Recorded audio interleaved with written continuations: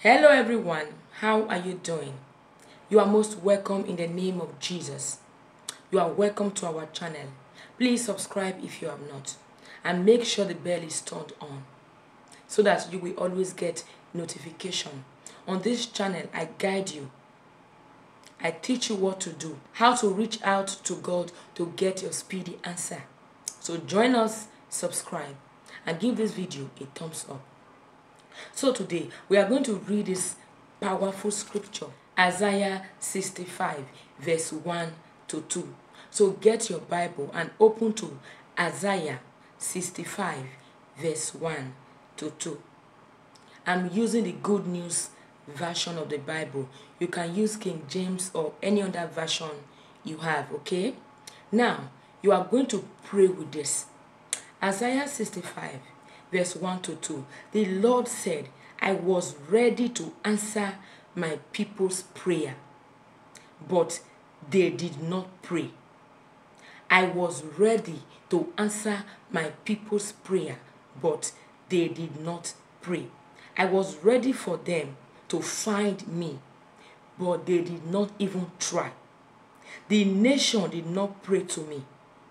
Even though I was ready to answer, here I am, I will help you. I have always been ready to welcome my people who stubbornly do what is wrong and go their own ways. Here is God telling you that He is willing to help you, even when you are a sinner. There are many people, when they commit sin, they are scared to pray to God. They conclude that God will not answer them. See, when you already conclude that God will not answer you, God delays, God does not listen, God is slow, you are already destroying your prayer. Have you tried? Just because this person has prayed and yet has not gotten answer does not mean that your case will be the same. Just because you have prayed for one thing and you have not gotten that thing does not mean that you cannot keep on praying or pray for other things. There are different reasons God does not give you what you want. At times you pray for something. Maybe God has seen that you are not prepared for that blessing. He will take His time to prepare you for that blessing and prepare that blessing in a way that it will give you happiness, because the Lord plans good for all of us. He plans good things. He does not give you a blessing that will purge you or kill you.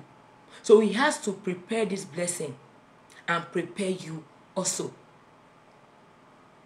So many of you already conclude that God does not answer. The Lord has said in Isaiah 65, I was ready to answer my people's prayer, but they did not pray. They did not pray. How many of you even remember to pray when you have a problem? How many of you even remember to cry out to God? I'm not talking about after you have run to this, run to that, then you now come, oh God help me. No. When you have a problem, when something is going wrong, the first thing that should come to your mind is to pray to God, to call on God. And secondly, you don't need to wait till you have a problem before you pray. There are many of us, when there is no problem, we desert God, we leave God, we forget about our prayers.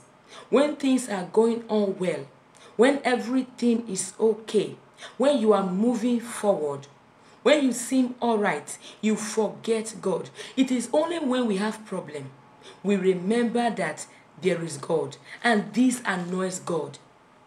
God created you to worship Him. God created you to serve Him, whether you have a problem or not.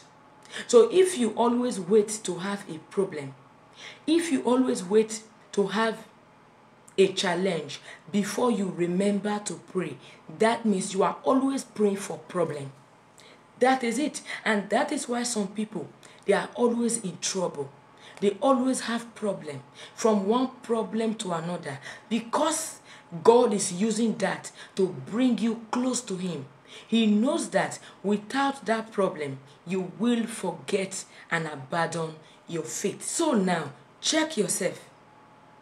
When you don't have problem, how many times do you remember to pray? When you don't have problem, how many times do you seek the face of God? Do you just pray to thank God? It does not mean that all your prayers must be, God give me, God give me. You can decide to pray and to thank God. God, you are wonderful. God, you are mighty. I worship you. You don't need to wait till when you need something. So God is saying that he is willing to answer you. Just pray.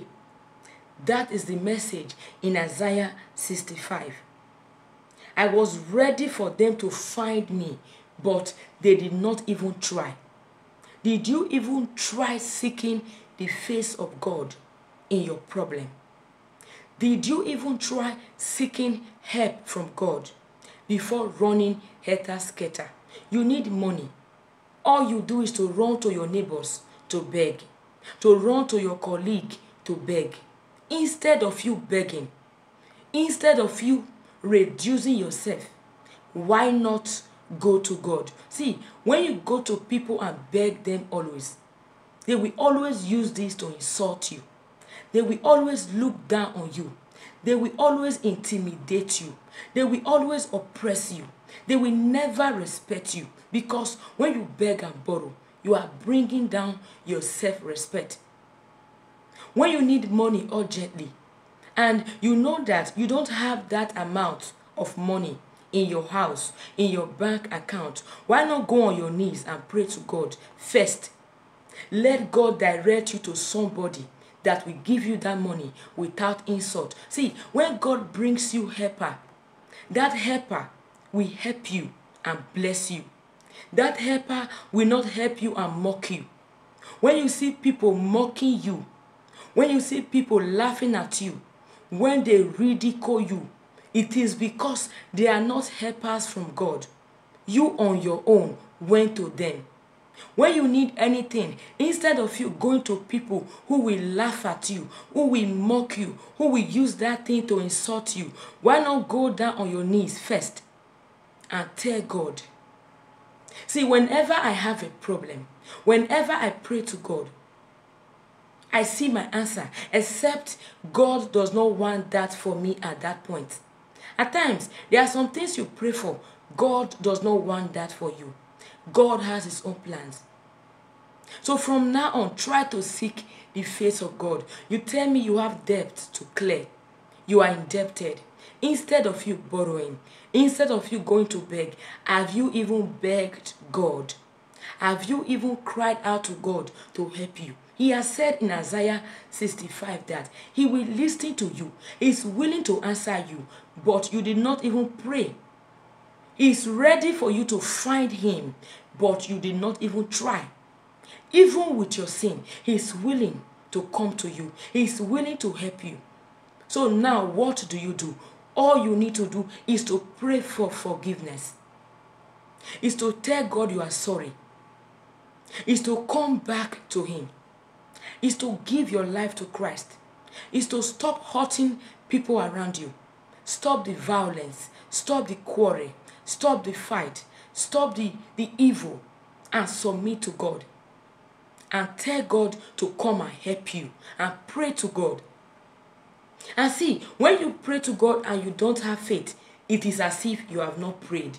Because I know that some of you will tell me, I have prayed, but God has not answered. When you pray, did you believe? It is not as if after you have prayed, you are still crying. You still worry. Worry does not solve anything. Feeling sad does not solve anything. Even if you cry from now to the end of the world, you go to people and start crying, they will only mock you. The day you have issues, they will laugh at you. They will throw these things at your face. They will call you names. So instead of you complaining to people, giving them topic to discuss about you, why not come to God and believe. Faith is more important than prayer. Any prayer without faith is as if you wasted your time. So whenever you pray, stop the worries. Stop feeling bad. Stop pity party. Stop complaining and be happy because you know that the King of glory is there. God Almighty is there listening to you. You know that he is there to listen to you. He has said you should call upon him in Isaiah 65. Call upon him. Even in Matthew 7 verse 7. Call upon him. He is willing to listen. He wants you to find him or just look for him. Seek his face and believe. And believe. So from now on, my dear people of God, whenever you have a problem, if you need anything, the first thing that should come to your mind before begging is to go on your knees. Is to go on your knees and pray to God and seek solution. God never disappoints. Human beings might laugh at you. They might mock you. They might help you and use that thing to mock you. They will do something for you tomorrow. When you have issues, they will use that thing to curse you. But God is not like that. Always say Negbokan. He does that good thing. And he doesn't use this thing he has done for you to laugh at you. He does not demand you to pay him for anything. All you need to do is to keep on worshiping God. Is to keep on praising him. He's the only person that will help you without narrating the help. Without telling the whole world that he has helped you. He will help you. He does not go back on his words. He has said you should pray. You should seek him. You will find him. You should ask and you will receive. All you need to do is to leave your sin. Commit yourself to God. Believe and have faith. Because he has said in Matthew 17 verse 26. If you have faith, you can tell a mountain to move and that mountain will move. The reason why things are not working, the reason why your prayer is not working is because you are faithless. You are just praying because you see people are praying. You don't believe. That God has not given you that thing now does not mean he will not give you. God has his own time. So everything has its time. Wait for your time. Wait for God. And God will never fail you. That is the message today. And always read this scripture and pray like this. Lord God, as you have said in Isaiah 65 verse 1 that if I pray, you are willing to listen. If I find you, you are willing to come to me. Lord, I pray to you. Lord, I find you. Lord, come to my help. Whenever you are praying, always make reference to the scripture. Hold God by his words. Even if heaven and earth pass away, the words of the Lord will never pass. God does not go back on his words. He's not like a man that will promise you today, tomorrow, next tomorrow. God does not procrastinate. He does not push his blessing. If he has said he will do it, wait for your time. He will do it. Don't be worried. And I pray for you, child of God. I pray that God will give you the grace to listen. We give you the strength to wait for him as you pray to him in the name of Jesus. Thank you for watching. Please subscribe if you have not.